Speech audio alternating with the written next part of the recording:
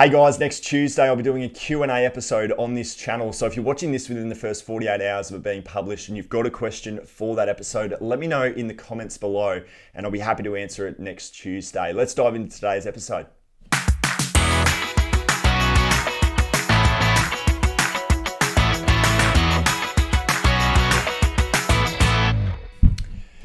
Yes guys, welcome back to the channel. Hope you're doing really well. This is the Sunday show where I take you through 9 of my very best sold sales items on eBay and Facebook Marketplace. If you're here for the first time, I put out 3 new videos on this YouTube channel every single week talking about how to make money on eBay and Facebook Marketplace. I'm a full-time reseller, it's what I do, and I have a lot of fun doing it. So hit the subscribe button, it'd be great to have you a part of the journey, and hit the like button as well. It only takes 2 seconds, but it has a massive impact on the channel, so I can't thank you enough for that. I've got a really good featured reseller of the week for you, and I'm also gonna take you through the weekly sales numbers. So let's kick things off with the first item that was actually picked out of a recent Trip to the Thrift episode, and it was purchased by a YouTube subscriber as well. So let's get into it.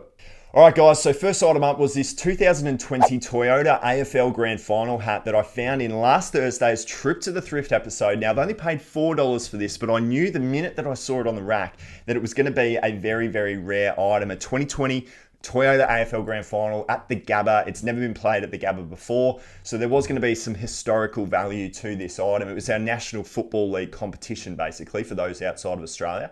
Now, I bought this before, and the comps were telling me that it was worth about $120, $100 or so on eBay, but it was actually, like I mentioned, a YouTube subscriber, Alicia Gibson, that has ended up purchasing this one through my Instagram account. Now, I don't do these videos, Trip to the Thrifts, to sell directly to you guys, but it has started to happen a little bit more, and Alicia, I'm really happy and thankful that you've been able to purchase this one from me. This one has ended up selling for $75. So an awesome result. I've given a bit of discount there, as I'll always do for anybody purchasing on this channel. Take out the postage costs. There were no fees because it was done directly through Instagram. The profit there for me was $67.44, selling in the space of just 3 days to Alicia over there in WA. So thank you very much, Alicia. The hat will be sent out to you first thing on Monday. Enjoy it, and thank you very much for the support of the channel. Another Trip to the Thrift episode sale, guys. If you were watching that one 2 weeks ago, you would have seen that I picked up this Del Toro Quest book series. Now, this is a bit of a bolo book brand or book series to get your hands on. I've been able to find 8 books, which was a complete series, books 1 to 8 of the Del Toro Quest series. Now, I've only paid $1 each for these, so I'm only $8 in, and the comps while I was in the op shop was really good for this one. Now, I've ended up selling it for the full price of $54.95 for these 8 books. The postage ended up being $12.15. The fees were $7. I did sell it through on eBay. And the profit that I got at the end of this one was $27.66 for just a set of 8 books in an op shop. So an 8-day sales cycle. This is a bolo book brand to get your hands on. If you can find this author, find this series, books 1 to 8, it goes on to sell pretty regularly in a pretty fast space of time on eBay, around about that $55 price point. Now, guys, I probably don't put enough sort of bread and butter items that I would regularly sell that doesn't make a hell of a lot of profit, but it's just a consistent seller for me. I've got one here for you today. I figured I'd put a few more of these in to try and help you guys with those bread and butter type items. The FJ golf polo shirt. So FootJoy is the brand, FJ is the symbol, and this one goes on to sell very fast. I do love picking up this brand. The material of these golf polo shirts, they always sort of hold the test of time. They never really get too damaged. So they're always in pretty good condition when you go on to resell them. Now, I thought this was a really nice pattern, really nice color. Thought it would go on to sell well, and it certainly did. I only paid $4 in the thrift for this one, and it sold for $34.99. That's a pretty common price for this golf brand, FootJoy FJ. So $34.99 postage fees. I've profited $18.89, and if you're a regular viewer of this channel, you're probably bored of me saying that if I can make about 20 bucks for a single item of clothing, I'm generally pretty happy. So 10-day sales cycle, a very quick turnaround on this one. FootJoy FJ, look out for it. You can make some money. I'm going to randomly jump into my first and only piece of furniture that I was able to sell this week as well, guys. But this was a little beauty, so I'll whack it in now for you. It was this entertainment unit that I picked up off Facebook Marketplace. Now, I paid up a little bit for this one, guys. You know, watching this video, that I'm always around $50 for a purchase price. Well, I've ended up paying $70 for this one. Couldn't get her down. Tried to go 50. She said no. But this was just such a nice piece of furniture that I thought that I could sell it for over $150. So I thought it was definitely worth my while, even at the $70 purchase price. Had some really nice timber timber slats, as you can see there on the door. It was in incredible condition as well. All the drawers worked fine. There was nothing wrong with this. And look, to be honest, this item of furniture would probably go retail for about $12, $13, maybe $1,400. So to have it for just $70, there was going to be money. Now I've ended up selling it in the space of 7 days. It did take a week to sell. We've had a lot of rain around the area, and I think that's a bit of an issue when it comes to Facebook Marketplace. If you get a few days of rain, sales tend to fall away on Marketplace. But this one has ended up selling for $200, and I did deliver it just around the corner. It didn't take too long, and I've profited $130. So once again, you make about $100 each time when you flip furniture. Certainly, at least I do anyway. You just got to make sure that you're buying the item that fits the area that you're in, something that's a bit trendy to your local area, and you only sort of learn that through experience of just trying and buying and seeing how it goes. So give furniture a go, because it's just such a large profit item to get into. Another trip to the thrift sale here, guys. I'll whack it up for you now. It was the Mambo shirt. Now, this was very cool. Probably actually didn't realize, to be honest, I'm a bit inexperienced on the Mambo brand, and I probably should pay a bit more attention to it. I found this button-up shirt, short sleeve button-up shirt. It was a 3XL, a slightly larger size, but have a look at the print. The print was just epic. I knew this one was going on to sell well. There was a comp on eBay that had a best offer at $140.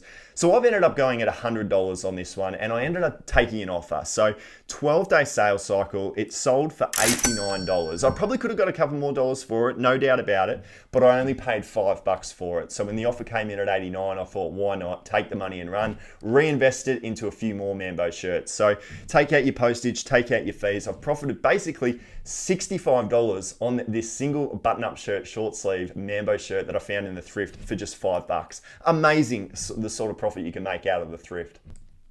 Now, speaking of a really good profit, guys, this is an item. I'm selling a lot of shoes. Shoes are probably the favorite thing to sell. They're the favorite thing to source for me. You guys are talking a lot in my comments around the fact that I'm able to get really good quality shoes for a really low price in my thrift stores. And I don't thrift anywhere else, so I'm not to know what it's like for you guys out there. So I am very fortunate that I can pick up these sort of shoes. I've got the Nike Zoom here. Now, guys, I've paid $3.50 for these Nike Zoom shoes, and they were basically in like new condition, and the comps are around the $70 to $80 price point on eBay. So look, when you're buying shoes like this for $3.50, you're going to be making a heap of money. You've just obviously got to be able to find it. Even if you're purchasing it around the $10 price point, that's not too bad either. But look, this has gone on to sell for $69.97. So postage fees, I've ended up profiting basically $50 for a pair of running shoes, which on eBay, when you're taking fees and everything into consideration, I think 50 profit for a pair of shoes is madness. So I'm super stoked to get this result. 25-day sales cycle for a very good pair of Nike shoes. It's probably my most favorite item to sell. Have a look at this one, guys. Now, this is the Stargate board game, SG1, fully packaged up as well. This is brand new, factory sealed, and I only paid $5 for it in a local thrift store 99 days ago. This had a long sales cycle. What I will quickly say around this, I put out a video recently around 6 daily habits that I do on my eBay store every single day, and that is the end relist. Well, this sold as a result of the end relist strategy that I've recently been talking about, and I was very fortunate to have now got into that process of doing it, because I actually dropped the price on this one down to $119.99. I had it originally for $129.99, and it sold for full price. So I got the $120 sale price after dropping it on a relist. The postage was $10. The fees was $15.60. I've profited $89.26. Now, I will say, when you're out in the thrift, if you can find board games that are brand new and sealed, I think they're the best ones to buy.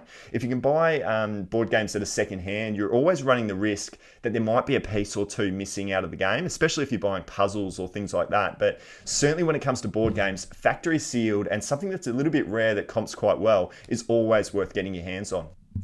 All right, guys, this next one, I will quickly say to you that I have absolutely no idea what the hell it is. It was a twin tuner. I've got this twin tuner 147 days ago off Facebook Marketplace. It was a bundle haul of electronics that she was getting rid of for free. I've spoken about a few that have sold recently in the past, but 147-day sales cycle. This was the last item that I had on my eBay store, and it's ended up, like I said, I don't know what it is. It's a twin tuner. You guys let me know in the comments what a twin tuner actually does, because I really don't know. But it's sold for $120 on eBay. Now, you might be saying, well, how did you know what to price it at? Well, I've just gone off the comps. I've searched for the item code and I've done the comp on eBay, and it told me that it was around $100 to $150, somewhere in that vicinity. So sure enough, it's sold for the $120. Take out your fees and postage. I've profited $86 on this item. And I think at the end of the day, the 5 or 6 items that I had out of that Facebook Marketplace pickup for free has gone on to profit me around about the $500 price point. So there is a lot of money on Facebook Marketplace sourcing, no doubt about it. I think there's a real space for hard goods like electronics as well. You've obviously got to test them and make sure that they work, but $86, you don't always need to know about the products that you're selling. Now guys, I've been a full-time reseller since the 1st of September last year, and I was probably only casual for a few months before that, to be honest. Coronavirus basically forced me into being a full-time reseller a little bit sooner rather than later, but I am very excited over the next few months to be diving into the winter gear. It's not something that I've really dealt in last year because I wasn't doing it at a full-time capacity, so I am starting to source winter clothing right now, and I've been able to find this Matterhorn puffer jacket in the thrift, again for just $3. I've got some very cheap op shops around the corner from me, but this Matterhorn brand was actually not a very well-known brand. There weren't a lot of comps on eBay for it. Let me know in the comments if you know about this Matterhorn brand, but I believe it is European. But regardless, it was a very nice warm puffer jacket, and I've gone ahead and sold it for $56 on a best offer. So what I'm really excited about for winter is the fact that I think I can sell these winter items for a little bit higher than summer clothing items. So I'm really looking forward to finding higher price points like this one at $56. Take out fees and postage. I've been able to profit $35.59 in a 77-day sales cycle. Guys, let me know in the comments below, of the winter clothing items, what have been the best sellers for you over the years? I'd love to know it because I really want to start sourcing these winter items, and I want to know what is the best winter items to get my hands on. So they were my 9 best sold sales items of the week, guys. Hopefully you got some value out of those. Whack them on your BOLO list and go and find them in the thrift, because they certainly are selling for me on eBay. We're going to dive into our featured reseller of the week now. And this week it goes to Andrew from Tokyo Thrifts on Instagram. I'll whack his page up here for you to have a look at, but go and give him a follow on Instagram. He began his reselling journey at the beginning of the year, going out into the thrift stores, and I've been following him ever since. And he is getting some incredible sales come through. And we do have one, if I scoot across here and put it up for you, he's been able to sell this Pikmin 2 Nintendo Wii game. And look, it was factory sealed. He said that he bought it in a thrift store for 50 cents, and he's gone ahead and sold it, as you can see there, for $98.95. So basically $100 there on eBay for this factory sealed game. And the best part about it, I think for me, and the reason why I wanted to have a chat about it today, is that while he is a relatively new and inexperienced reseller, he's only just starting out, he's been able to do international shipping, which is something that I've personally not really spent the time to look into. Yet he's gone ahead and he sold it to somebody in Australia. So he's sending this one off to someone locally here in Australia, and he's really got me in the mindset of really starting to focus on my international shipping a bit more. I think I'm shooting myself in the foot by not putting in the time to look into it and to learn it, but he certainly has. So Andrew, I thought I'd put you down as our featured reseller of the week this week. Go and give him a follow on his Instagram page and follow the journey, because he's grabbing some awesome stuff and he puts up some really good stories as well. So give him a follow. Well done, Andrew. You're our featured reseller of the week. All right, guys, let's have a look at the weekly sales numbers just to let you know how I've gone this week. We'll pull the table up here and I'll take you through the numbers. We're looking at March 22 to 28. So I've been able to sell 34 items this week, which is a little bit less if you've been watching over the last few weeks. I've had a pretty good run over the last 3 weeks. So this one has dropped off just slightly. Cost of goods, $215.32, has resulted in total sales of $1,343. So guys, I have profited $1,127 this week, a monster profit margin there of 84%. It was a lot of thrifted goods bought at a very low price, sold at a relatively high price. And obviously the grid down there will tell you that my total sales of $1,300 doesn't include the postage charges that the buyer has also paid. So you can add that on top for a total revenue perspective. Fees, 15% as well. They aren't taken into account. So while the postage goes on top, I do need to take off 15% as well. But just for a bit of a gauge there, guys, that's why I like to give you those numbers. Total sales, $1,343 for this week. So look, It has been a relatively quieter week, I guess. I've been only doing 5 average sales a day. Last week, if you were watching that episode, I was doing 8 sales a day last week. So it has dropped off a little bit, but I'm still really happy to profit anywhere over $1,000 is still a pretty good week for me at this stage. So look, this month of March has been really, really good, and I'm very excited to bring you those numbers at the end of the month, like I always do with the monthly review. A lot of great insights that I'll be able to share with you then. But for this week and this week alone, I would say if you haven't watched the 6 daily habits video that I put out on Tuesday, I'm doing those practices every single day, and they are helping me bring in these sales numbers. So I'll whack up somewhere here that link so you can go and check it out if you haven't watched it yet already. But those 6 habits that I'm doing have really helped me, and really there's nothing else to it. You've just got to remain consistent and put the best practices in place. So I will say on top of all of that, my sourcing has been a little bit low this month. I'm probably about 100 items less to where I'm normally at this stage. So to end the month, we've only got a couple of days left. I'm going to go out and source quite heavily and buy quite a number of items over the next few days. So fingers crossed, there's a really good trip to the thrift coming on Thursday. And then the other one as well is the importance of managing your store, guys. Let me know in the comments, do you regularly go back and look at old items? Do you touch them up? Do you take photos? Do you reprice? Do you do the end relist strategy? I've really started to realize that as much as it's great to buy really good quality items and put new items into your store, what's happening to the old items? What are you doing about it? Because you really should be manipulating that. The Stargate board game, for example, that was 100 days ago. It was a long time ago, and to be honest, I'd forgotten I even had it.